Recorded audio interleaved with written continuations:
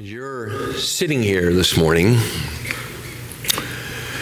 whether you realize it or not, you are involved in a great battle. There is a fight of faith going on. Day by day, hour by hour, moment by moment, you and I are assaulted by the forces of unbelief. Whether that be our own lying hearts or the insinuations of Satan, the great liar himself, we are constantly involved in a struggle. Will we believe the Word of God, trust in what He has said to us, or will we, like Eve, fall prey to Satan's lies? This is the great battle, and it is raging right now. As we open the Word of God together and we begin to preach from the Word of God, there's a tug of war going on. Will you pay attention? Will you fight to overcome the conflicting thoughts? Will you give yourself in faith to what God has said? In order to aid us in this struggle, the Scriptures are constantly teaching by both direct instruction and by illustration, that the God of the Bible is supremely powerful over all. And He is worthy to be trusted, to be obeyed, and to be worshiped. We see this reality in God's words to His ancient people, Israel, in the prophet Isaiah. Isaiah chapter 46, actually, and you turn there if you'd like, or you may listen as I read. But in Isaiah 46, we have a situation where the prophet is speaking prophetically about events yet to come concerning the Babylonian captivity and then the fall of Babylon to the forces of the Persians under Cyrus, their king, 175 years before he's even born. But in this section in Isaiah 46 and verses 1 through 11, God sets up a comparison for us, for His ancient people. And it's this, that the Babylonians had to carry their gods, but God carries His people. Listen as the prophet speaks. Bel has bowed down, Nebo stoops over. These are the gods of Babylon. Their images are consigned to the beasts and the cattle. The things that you carry are burdensome, a load for the weary beast.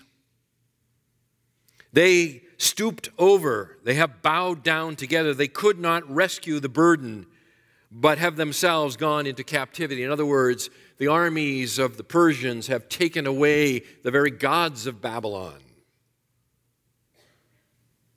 Listen to me, O house of Jacob, and all the remnant of the house of Israel, you who have been born by me from birth and have been carried from the womb. Even to your old age I will be the same, and even to your graying years I will bear you. I have done it, and I will carry you, and I will bear you, and I will deliver you. To whom would you liken me and make me equal and compare me, that we would be alike? Those who lavish gold from the purse and weigh silver on the scale hire a goldsmith, and he makes it into a god. They bow down, indeed they worship it. They lift it upon the shoulder and carry it. They set it in its place, and it stands there. It does not move from its place.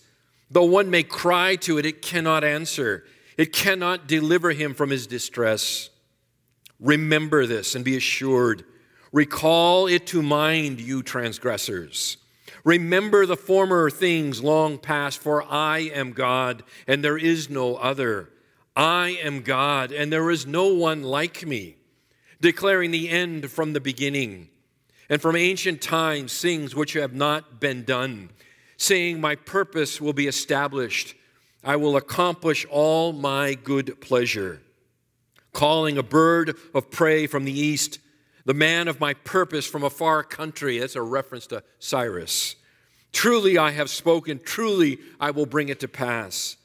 I have planned it, surely I will do it.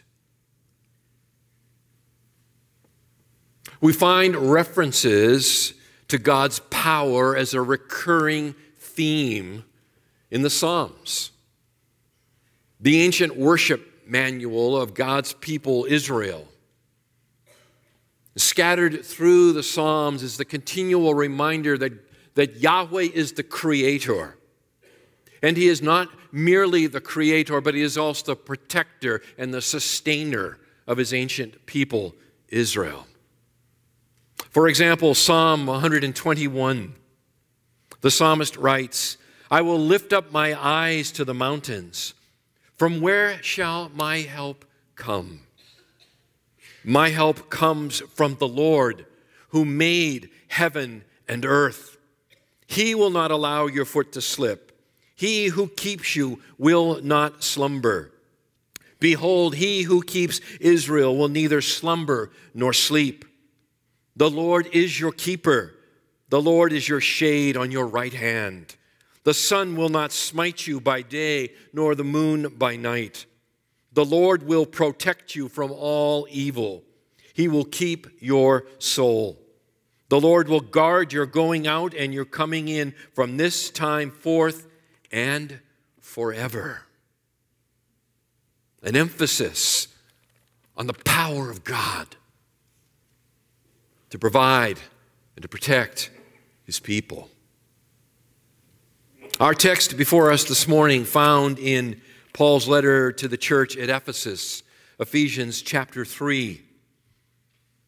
Looking at verses 20 and 21, the doxology that ends this section of the letter emphasizes these same themes, that God is all-powerful and that he provides and protects his people. Paul writes, beginning in verse 20, now to him who is able to do far more abundantly beyond all that we ask or think, according to the power that works within us, to him be the glory in the church and in Christ Jesus to all generations forever and ever. Amen.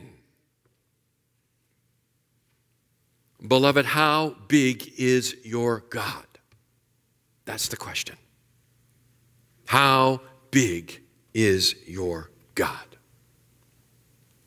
Paul gives us a doxology here. What is a doxology? We use that term, but it's used only in these kinds of settings. It's not something that finds its way into common usage. What is a doxology? Well, the word itself is made by combining two Greek words, doxa, which means praise, and logos, which means an utterance or a word. And so a doxology is an expression or an utterance of praise to God, an expression of praise. They're found all over the Scriptures. In the Old Testament, there was somewhat of a common formulation for doxologies. And it would go something like this. It would begin, blessed be the Lord. And then what would follow would be a mention of whatever the particular activity that the Lord had performed in the lives of his people. Let me show you this I'm going to take you back to Exodus. Go all the way back to Exodus chapter 18. Let's just trace some of these Old Testament doxologies. Exodus chapter 18, verse 10. These spontaneous outbursts of praise for God. Exodus chapter 18, verse 10. So we have here the words of Jethro, Moses' father-in-law. So Jethro said, "Blessed be the Lord, who delivered you from the hand of the Egyptians and from the hand of Pharaoh, and who delivered the people from under the hand of the Egyptians." You see that formula. Blessed be the Lord. And then for here, it's for the deliverance of the people of Israel. We find an expression over in 1 Samuel 25. There, it's an expression of personal deliverance. 1 Samuel 25 and verse 39. Context here is when David was going to take vengeance upon Nabal for the massive insult to him and his men and the refusal of David's hospitality to them. And Abigail goes out, you remember, and she makes appeal to David not to do this thing. And David listens to her. But notice what he says here in verse 39. When David heard that Nabal was dead, you know the story, later Nabal dies, he said, "Blessed be the Lord, who has pleaded the cause of my reproach from the hand of Nabal and has kept back his servant from evil. The Lord has also returned the evil doing of Nabal on his own head. Blessed be the Lord who delivered me." Who delivered me. 2 Chronicles chapter 9 and verse 8.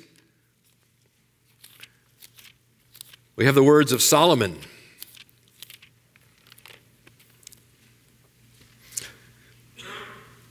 Actually, I'm wrong about that. It's the words of the Queen of Sheba to Solomon.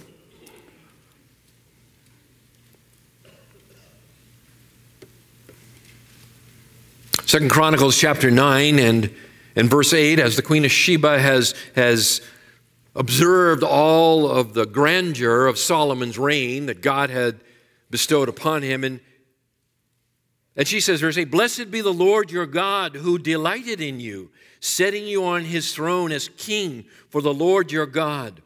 Because your God loved Israel, establishing them forever. Therefore he made you king over them to do justice and righteousness." Again, God's power brought to bear for the benefit of his people. We find an expression of it in Psalm 28, verse 6.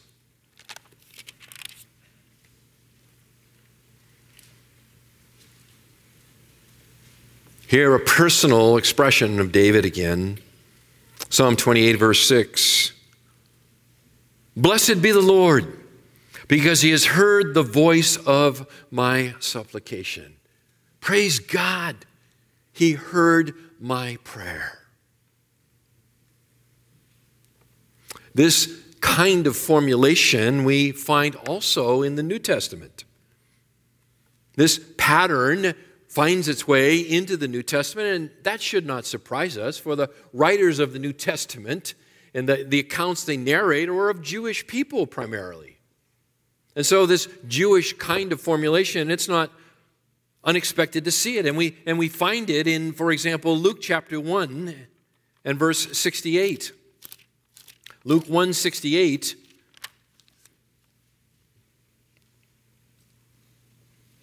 Voiced by Zacharias, the father of John, whose last name is later called the Baptist.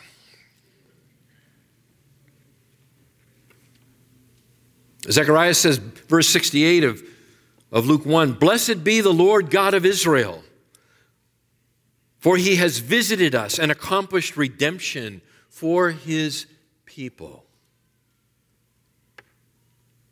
We find Paul using the same kind of formulation in Ephesians itself, Ephesians chapter 1, verse 3. Ephesians 1:3. Blessed be the God and Father of our Lord Jesus Christ, who has blessed us with every spiritual blessing in the heavenly places in Christ. Peter, in 1 Peter 3, the same formulation. 1 Peter 1:3. Blessed be the God and Father of our Lord Jesus Christ, who according to his great mercy has caused us to be born again to a living hope through the resurrection of Jesus Christ from the dead. Doxologies were common for the people of God. But they also play in the writings of the Apostle Paul kind of an important role. He frequently uses a doxology to conclude a section of his writings. When he's dealing with a certain topic or so, or when he draws it to a close, he typically or often draws it to a close with a doxology. We can show you that in Galatians chapter 1.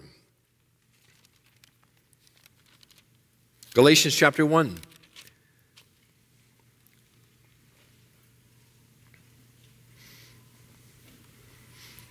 Before he launches into his critique of them for their abandonment of the gospel of grace, he speaks to them about Christ who has rescued them, verse 4, from their sin, so that he bore their sin so that he might rescue them from this present evil age and so forth. And then verse 5, to whom be the glory forever. Amen. It draws to a conclusion that statement about what Christ has accomplished there. And then Paul begins in verse 6 and he says, I'm amazed that you are so quickly deserting this gospel. There's a major transition of thought happening in this letter. And the doxology indicates a movement, finishing one topic, moving on to another. You can see it over in Philippians. Philippians chapter 4, verse 20. Again, it's near the end of the letter, but it's the conclusion of a section in this letter where he's been talking about that God will supply all your needs. And verse 20 says, now to our God and Father be the glory forever and ever. Amen. And then he finishes the letter with the greetings. It brings to a conclusion a teaching that he has brought to them. One of the classics is Romans chapter 11, verse 36, where chapters 1 through 11, Paul has presented his most comprehensive and logical, orderly explanation of the gospel of the Lord Jesus Christ. And he brings it to a conclusion here at the end of chapter 11 with a doxology, and then he will begin in chapter 12 to talk about the ethical implications of his gospel. So he closes the first half of the letter, the first part of the letter, and he says in verse 36 of chapter 11, for from him and through him and to him are all things, to him be the glory forever. Amen. May it be. We see it in 1 Timothy chapter 1 and verse 17. Where Paul draws to a conclusion here his section about how, in spite of his hostility to the gospel, that he was the least likely, as it were, to trust and become a spokesman and an apostle of Jesus Christ. And yet God had mercy on him as an illustration that God's mercy can reach to anyone. And he draws that all to a close in verse 17. He says, now to the King eternal, immortal, invisible, the only God, be honor and glory forever and ever. Amen. So be it. 2 Timothy, since we're there, we might as well finish out my little list here. Chapter 4 and verse 18.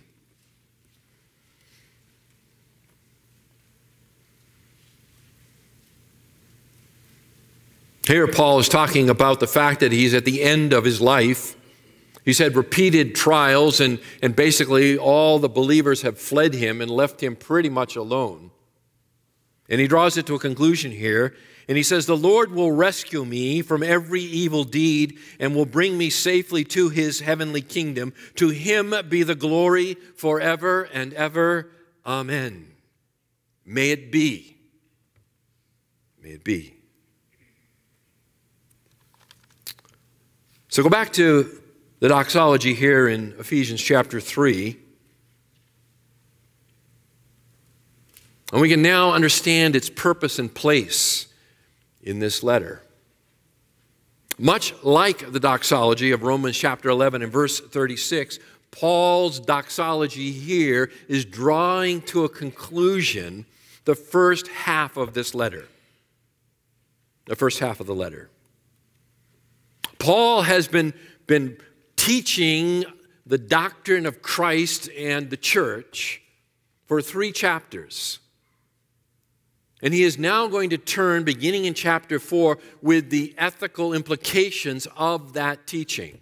What does it mean to you and I, who are members of a local communion, brought together across all ethnicities? What does it mean for us? And so he ends his teaching before he begins to talk about what it means day to day in my life and yours with a doxology. And so this doxology is sort of a capstone for all that has gone before, and it's like a gateway or a door into all that is now to come. It serves this twin purpose. It brings together, it summarizes sort of the teaching that has gone before, and it opens up the teaching that is to follow. So it serves this twin purpose.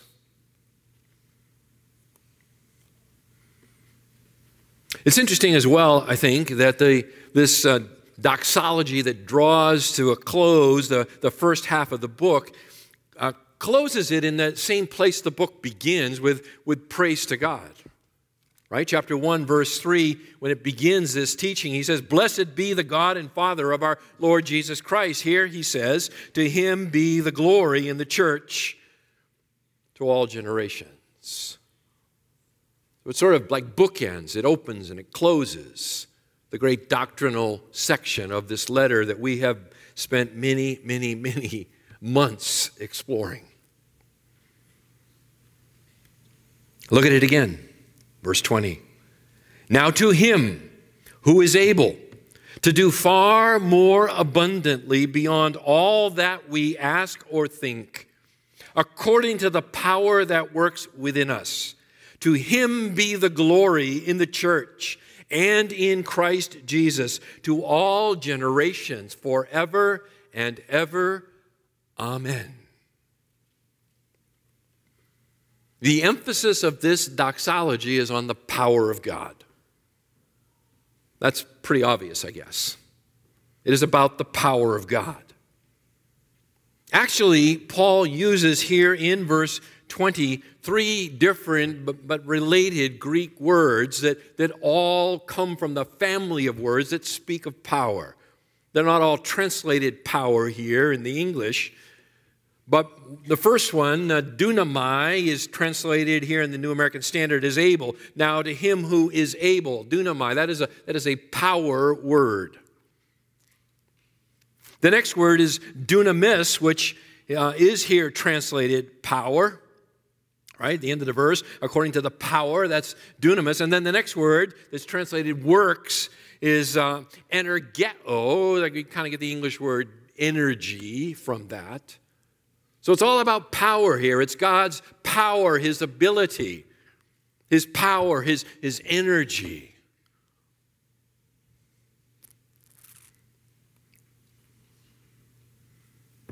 And what is it all directed towards? What is all this power here directed towards? What is it that Paul wants?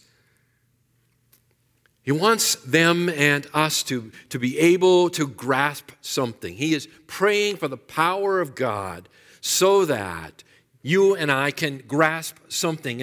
And what he wants us to grasp is the incomprehensible love of Christ that exceeds human imagination. And he emphasizes here the limitless nature of God's power. And he does it with this interesting expression, now to him who is able to do far more abundantly. Those three English words, far more abundantly, are actually one Greek word. And it's an interesting Greek word because Paul makes it up. Sometimes I make up words, but usually when I make up words, they're not real words. But the Apostle Paul made up certain words that found their way into the Greek language.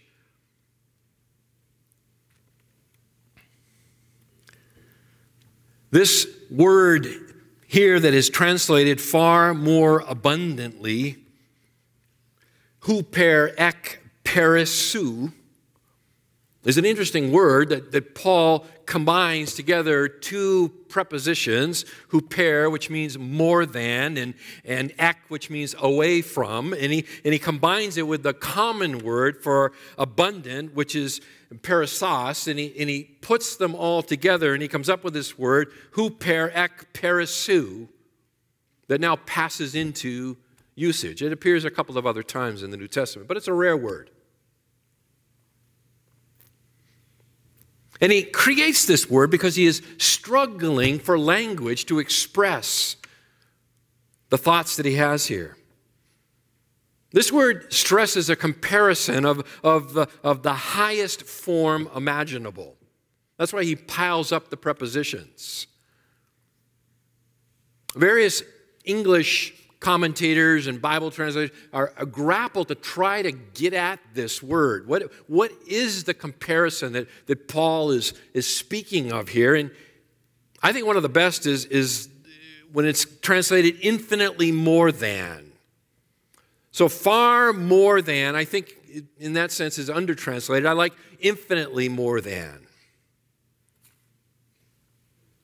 Infinitely more than what?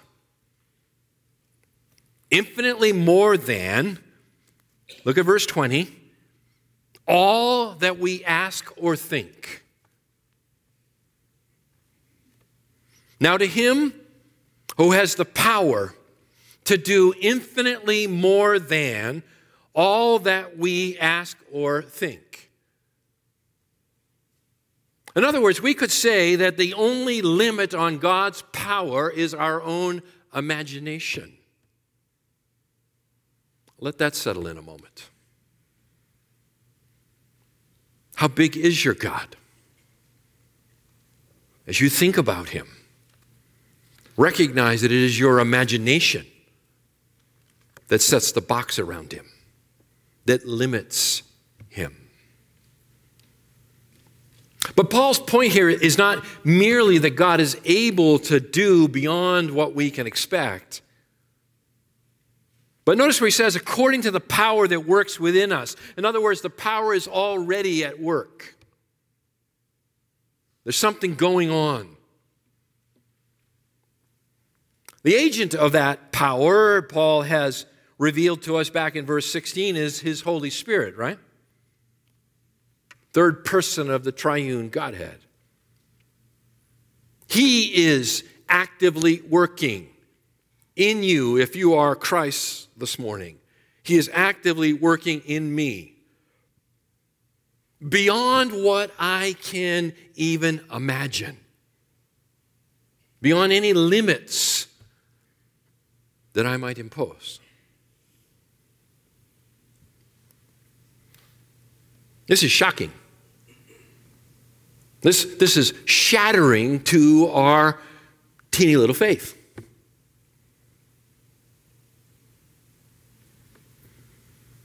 Remember Jesus, he speaking to his disciples in Luke 17 and verse 6, and he's talking to them about forgiveness, and they say, yeah, but you know, if they sin against me and they come and they ask my forgiveness and I forgive them, and then they do it again, and then they come again and they do it again and they come again and they come like 7 times. When's enough's enough? And Jesus says there's no limit. And they say, well, then increase our faith. His response is very interesting.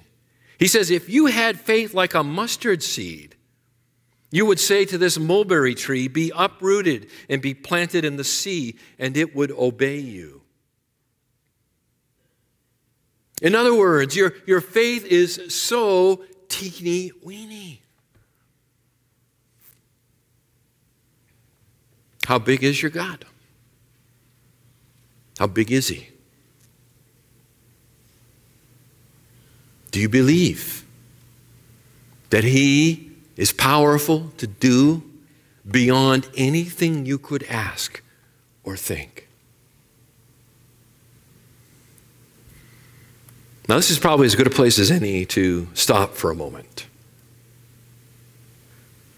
because someone could misunderstand what we have said so far. This kind of thinking, this idea that nothing can limit the power of God except my own limitations, my own lack of imagination, underlies those who preach the health and wealth, the prosperity gospel movement. Who will say that all you need to do is name it and claim it, and even some who would say that your words have power to bring things into existence, to enrich you. And so the idea that the power of God is available to you to make you healthy and wealthy and happy is foreign to the New Testament. In fact, Paul says over in 1 Timothy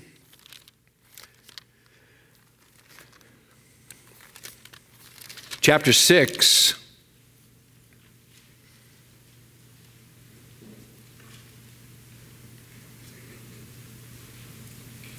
in verse 5, he talks about men of depraved mind, deprived of the truth, who suppose that godliness is a means of gain.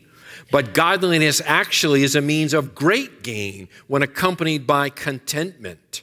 For we have brought nothing into the world, so we cannot take anything out of it either. If we have food and covering, with these we shall be content. But those who want to get rich fall into temptation and a snare and many foolish and harmful desires which plunge men into ruin and destruction.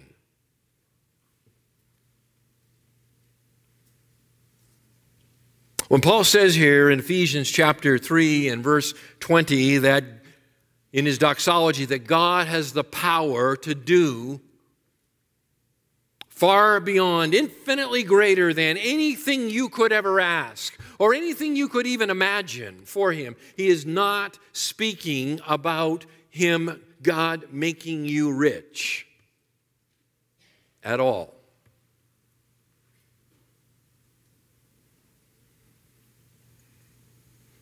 In fact, in the context of Ephesians, we can find exactly what Paul is talking about. That I don't speak of and can't even imagine. The power of God behind.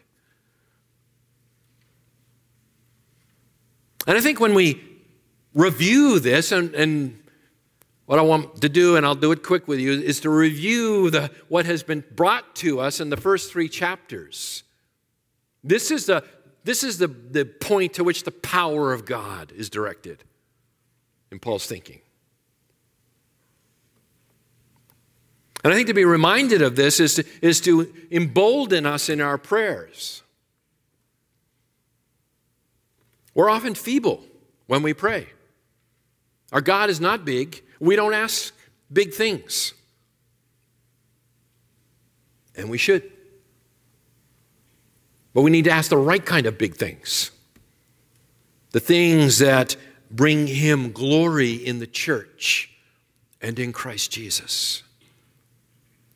So, let's just quickly review here. God is able, in other words, powerful, to, verses 4 and 5 of chapter 1, he is able to adopt defiled sinners as sons and transform them to become holy and blameless before him. Now you think about that for a minute. God is able to adopt me, a vile, wretched sinner, into his family as a son and to transform me to be holy and blameless. That takes a lot of power. A lot of power. God is able to gather all of creation together under the lordship of Christ and restore coherence and unity to the universe. Verse 10. The summing up of all things in Christ.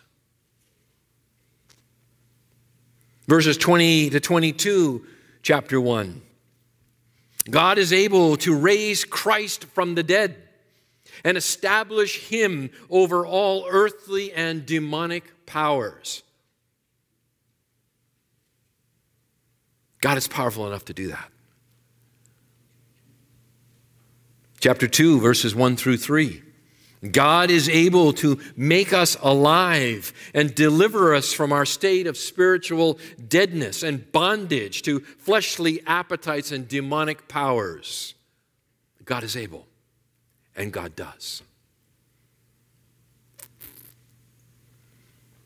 God is able to transform the trajectory of our lives from self-gratification, verse 3, chapter 2, to serving others, verse 10, chapter 2, the good works that he speaks of.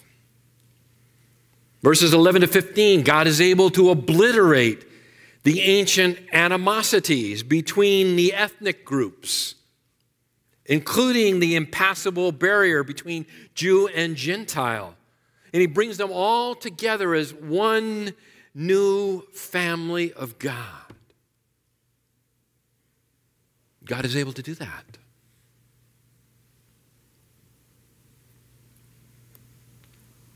Verses 15 through 18, chapter 2. God is able to eliminate the divine hostility towards sinful rebels and forge them together into one new man, intimately related to God as Father. As our Father. God is powerful to do these things. God is able. Verses 19 through 22. God is able to create a new spiritual temple in which the thrice holy God resides in spirit.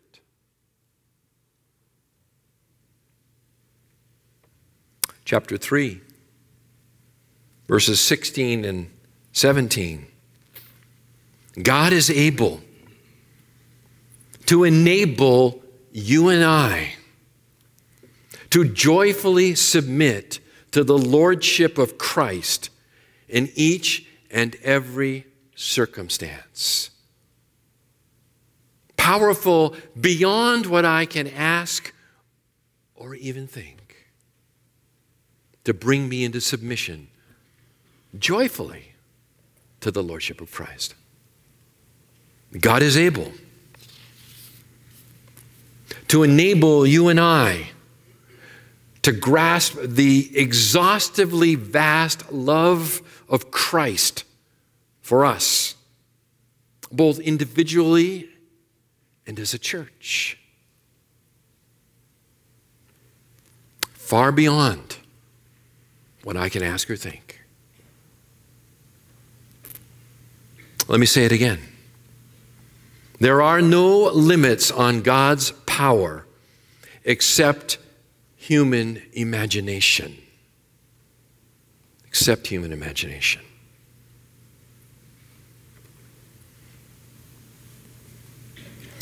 John Newton, pastor, theologian, hymn writer, penned these words in a hymn in 1742. Great hymn. We need to, music teams, we need to find this hymn, find an arrangement that is singable for us, and I want to sing it. Okay? Where are you guys? I know you're out there. I saw your faces. This is your mission. I want to sing this hymn. It's called Come, My Soul, Your Plea Prepare. That's the name of the hymn. And the second stanza goes like this. Thou art coming to a king. Large petitions with thee bring. For his grace and power are such, none can ever ask too much. Wouldn't that be great to sing to each other? How encouraging. Or another one of my favorites from the children's ministry. My God is so big, so strong, and so mighty, there's nothing my God cannot do for you. It gets at the same idea. The constraints on the power of God to accomplish his purpose in you and in us is our failure to ask. It's our failure to ask.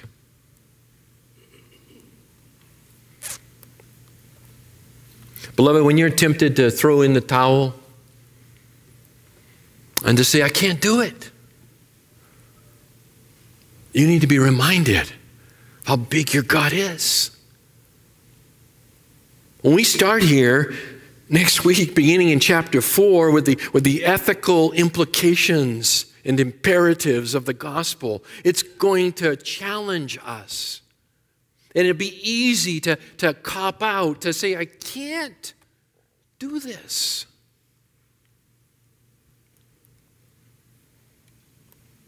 Where he says in chapter 4, 1 and following, that we're to be humble and that we're to be gentle and that we're to be patient toward one another. And I can't do it. I can't be patient with that person. They drive me crazy. Your God is too small. Your God's too small. We're beginning in verse 17 and running all the way through chapter 5 and verse 14, this major section about breaking with the particular sin patterns that characterize the life before Christ, that are to have no place in the life of the follower of Christ. And you say, I can't. I've tried.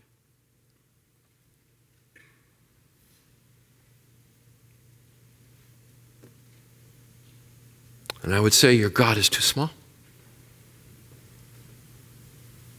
Because he is powerful to do far beyond what you can ask or even think. He can free you from the bondage of sin. If you're a child of God, he has freed you from the bondage of sin. Sin no longer is your master. And when we give in because our God is small. And we all give in. We all need to hear the message regularly.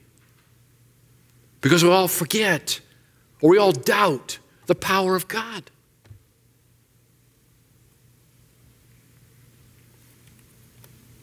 Husbands, chapter 5, verse 25. Love your wife as Christ loved the church. I can't. I mean, if you take seriously the statement, you think about the statement, as Christ loved the church, sacrificially all the way, nothing held back. I can't.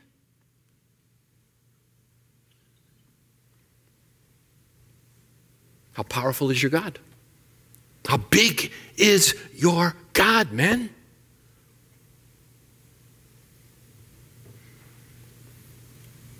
Ladies, to submit respectfully to your husbands. Can't do it. I just can't do it.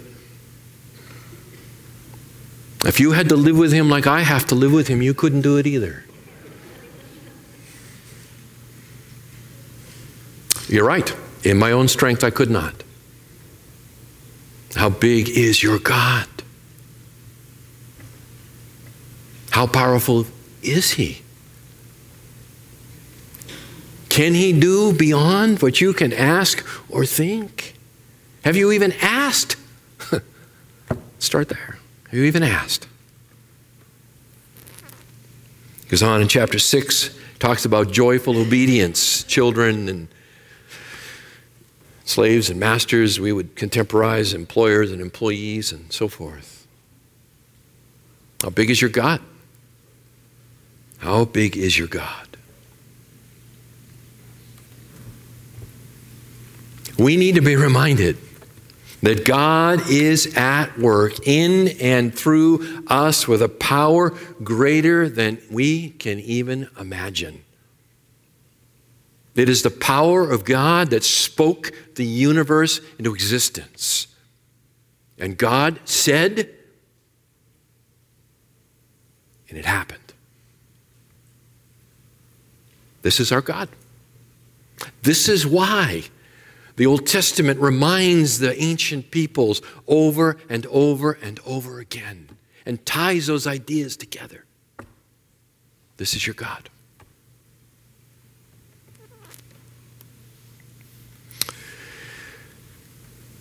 The extent of God's power.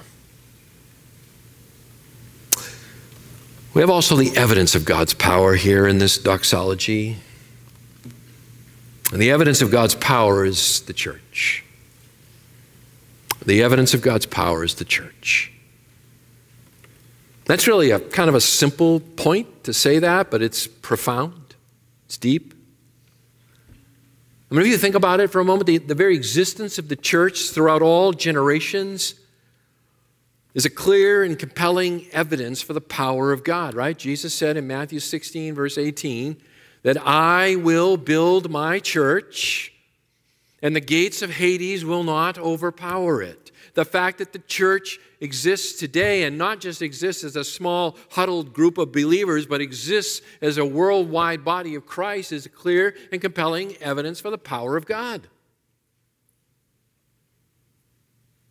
The church is the masterpiece of God's grace. It is the place where He puts His glory on display most fully. You see it over in chapter 2 and verse 7, where Paul says that in the ages to come, He might show the surpassing riches of His grace. The surpassing riches of His grace. The church of Jesus Christ, born on Pentecost, persecuted and oppressed through the centuries. It is God's chosen instrument to protect and to preserve the Scriptures as evidence of the power of God. Paul says in 1 Timothy 3:15, the church is the pillar and support of the truth. It is the display of the power of God. It is the church that was commissioned by Jesus Christ to go out and to disciple the nations, to teach them all that He had taught, and to bring the nations under the lordship of Christ, right? Matthew 28, 19 and 20. It was given to the church. It is the church that is a multi-ethnic body, one in spirit, the very heart of the mystery of Christ. The church is the one new creation. It is so valued by God the Father that He gave the very blood of His own dear Son to bring it into existence and to sustain it through the ages. And as the church maintains its vital union with Christ through the power of the indwelling Spirit of God, it becomes more and more and more like the Father in its holiness. It defeats the supernatural powers arrayed against it. It fills the world with the good news of Jesus Christ, and it grows numerically. It is a living, breathing body.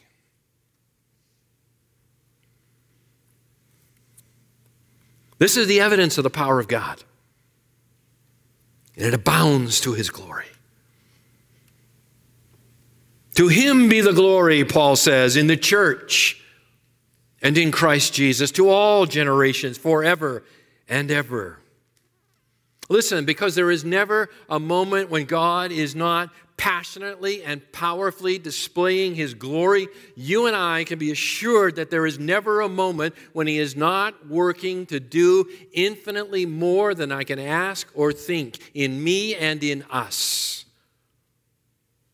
The power of God, evident in the church.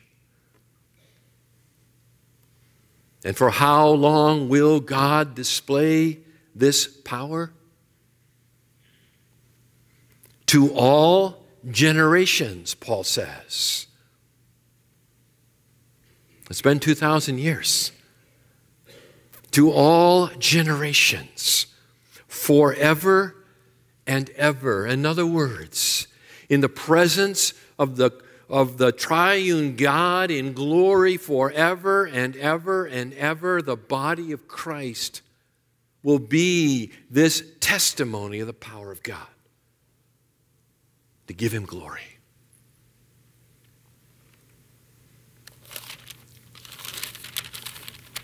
In the vision of John in Revelation,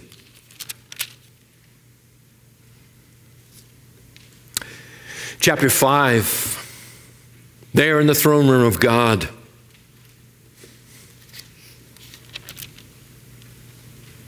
we see the 4 living creatures and the 24 elders, and they fall down before the Lamb, verse 8. Each one holding a harp and golden bowls full of incense, which are the prayers of the saints. And they sang a new song, saying, "Worthy are you to take the book and to break its seals, for you were slain and purchased for God with your blood men from every tribe and tongue and people and nation. And you have made them to be a kingdom and priests to our God, and they will reign upon the earth." He's talking about the church, which is the evidence of the power of God. For how long? To all generations, forever and ever. Or in the words of John Newton, when we've been there 10,000 years, bright shining as the sun, we've no less days to sing God's praise than when we first begun. How long will the church evidence the power of God?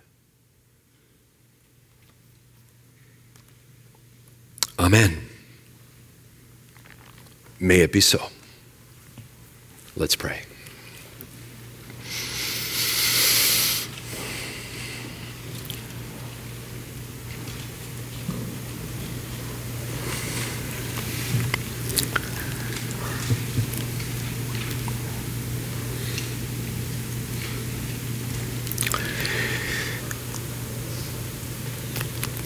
Our Father, we confess that far too often we see you as too small, too predictable, as impotent.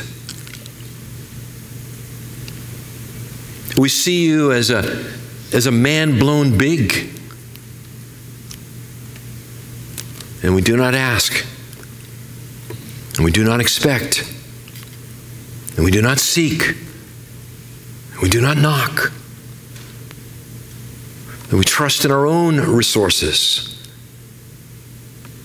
The prayer is a last resort.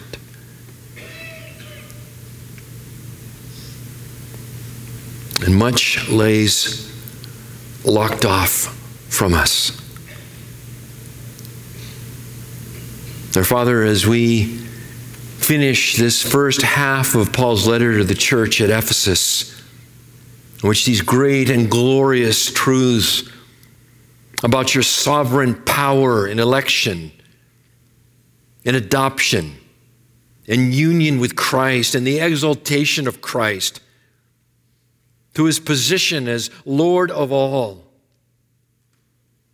in the shattering of our sin, in the transformation of our nature,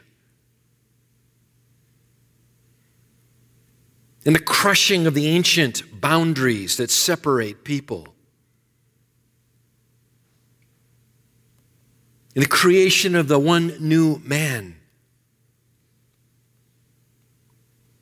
and in the transformation by which we call you Abba, Father. The power of your indwelling Spirit working in us to enable us to joyfully submit to the Lordship of Christ in every single circumstance of life, even the most painful, most desperate, most grim. To gain a glimpse of the love of Christ, which is beyond our comprehension. All of these things, our Father, we need your power to grab hold of. And then as we begin to put this theology into practice, to learn what it means to be patient with each other in a body where we're brothers and sisters, when we learn what it means to care for one another, seek out one another's best, when we learn what it means to turn our back on sin, some of which claws are very deep, when we learn what it means to recover and to restore marriage to that great and glorious gift from the days of innocence, when we learn what it means to walk in the Spirit and to do battle against the forces of darkness. Oh Lord, we will be so tempted to give in, so tempted to fail in our own strength and then conclude it's not possible. And yet, Father, it's there.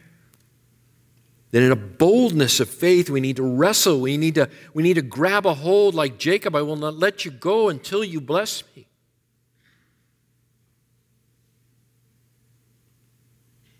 We need, under the direction of your Spirit, to let our imaginations free, that we might ask and keep asking, for you delight to give. Oh Lord, until Jesus comes, may you continue your powerful work in us. Amen and amen.